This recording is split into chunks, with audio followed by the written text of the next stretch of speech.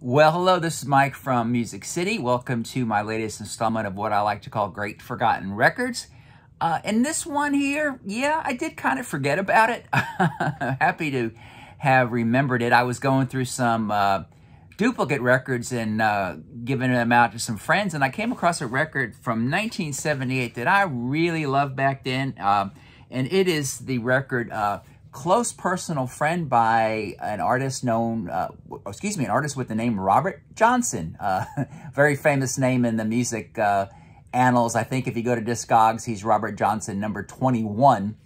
But also the same name, of course, of the famous bluesman Robert Johnson. But this record came back out in 1978. It came out on Infinity Records.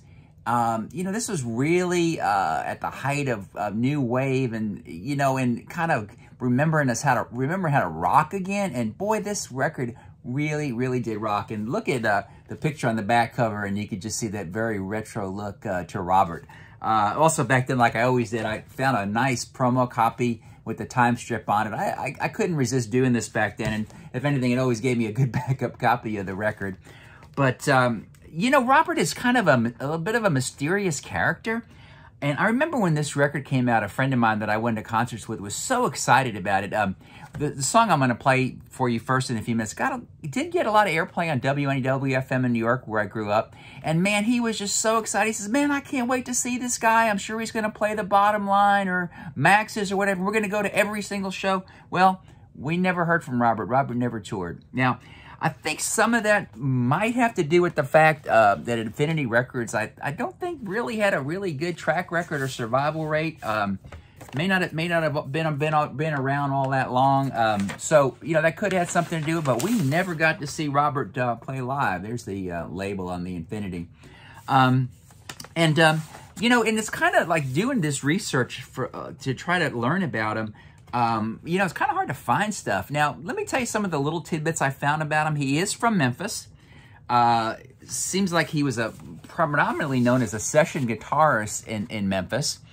And parts of this record were recorded at the famous Ardent Studios in Memphis, where Big Star and, all these other great people played. And definitely we could call this a power pop record, although, it really is, to me, very classic rock and roll oriented. But some of the little tidbits about Robert are very curious. That one of the things I learned from the back of a record I'm going to show you in a little bit here was that at age 18 he joined Isaac Hayes' band. I guess that was out of Memphis.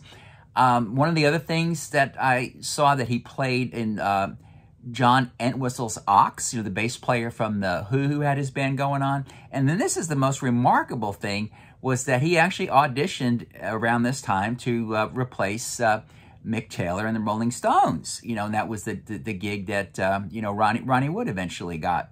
So, very, very kind of interesting there. And I remember one time I was down in Memphis just kind of tooling around and went to a record store with a friend who knew the owner of the record store. We talked about Robert. I don't know how it came up. And he told me a few things about him that I certainly don't remember, but... Anyway, let me just show you a few things. This was the lead-off single from the record, and I do have a 45 of it. It's called I'll Be Waiting. And I also managed to get a British copy of it. I think Robert was very well loved in Britain. But, still, I saw there's a promo record out, Robert Johnson on tour. I don't know if he ever toured. And I'd appreciate it if people can tell me. And if you go to YouTube, there is a live video of him that was on the Old Grey Whistle Test in England. But it's not of a live performance. It's from a studio that they had, on tape.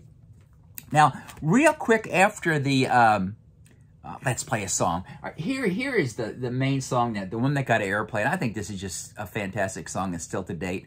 And it's called I'll Be Waiting. Let's give it a listen.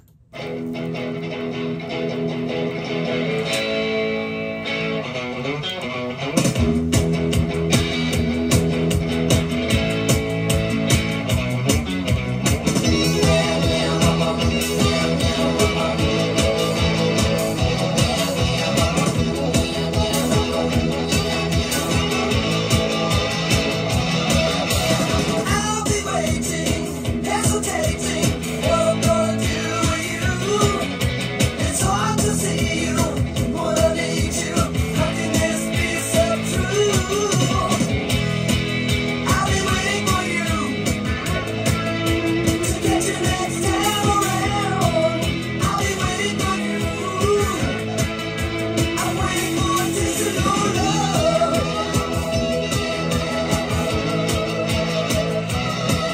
Wow.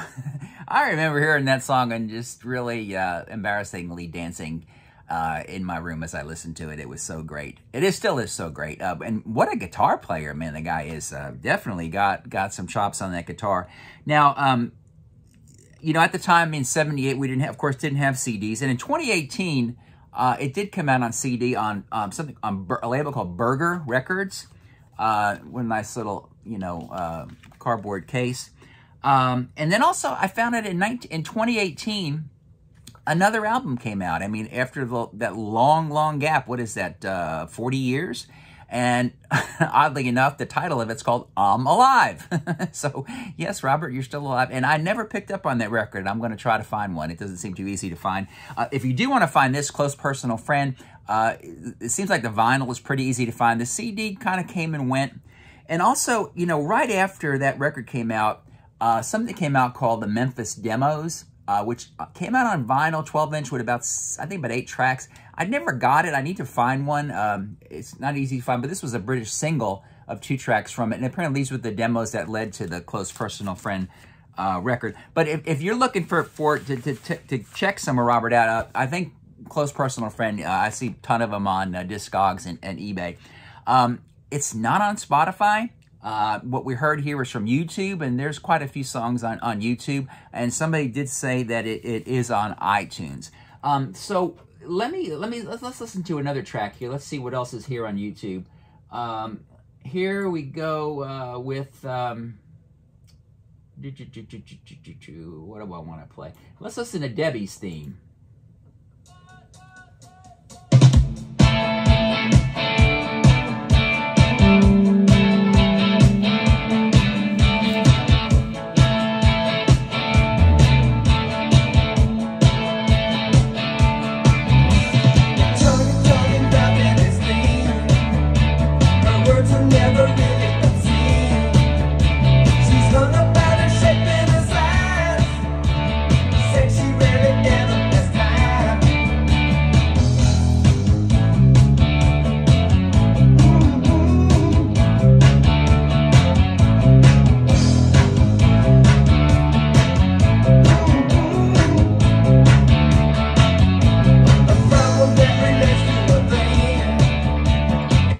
That is great stuff. One more. Here's Leslie. I remember this one.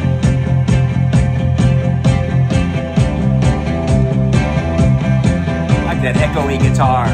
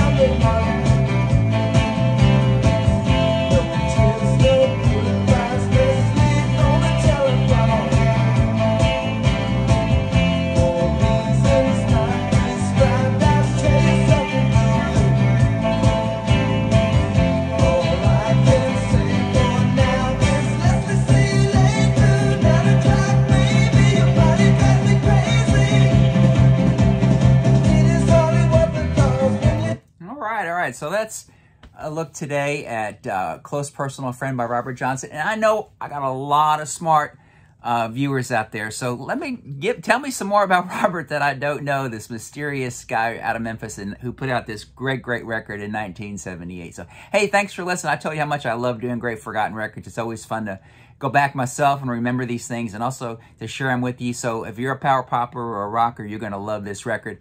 Thanks for following us along. We're up to 956 subscribers. I'm hoping in the next week or two we hit that magic 1,000 mark.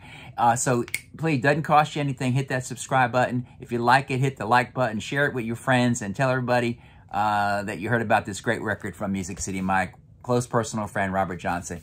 Take care now.